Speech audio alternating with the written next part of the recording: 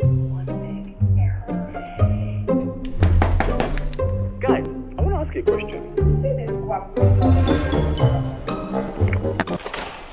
Oh, hello, neighbor. Thank God you're around, Sniff. I beg, do you have matches? I should have a lighter, but let me check. Come in. You're not coming in.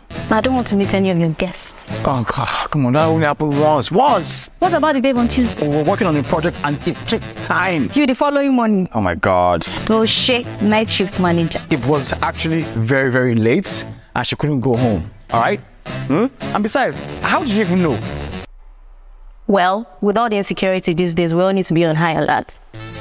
Besides, it's not my fault you have babes trooping in and out of your house. At least I have girls tripping in and out of my house. You do have a boyfriend? That's none of your business.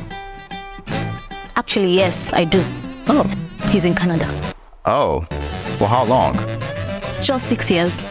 He's coming to get me once he gets settled in, and I'll be out of your hair. Okay. All right. Here you go. Canada in Jesus' name.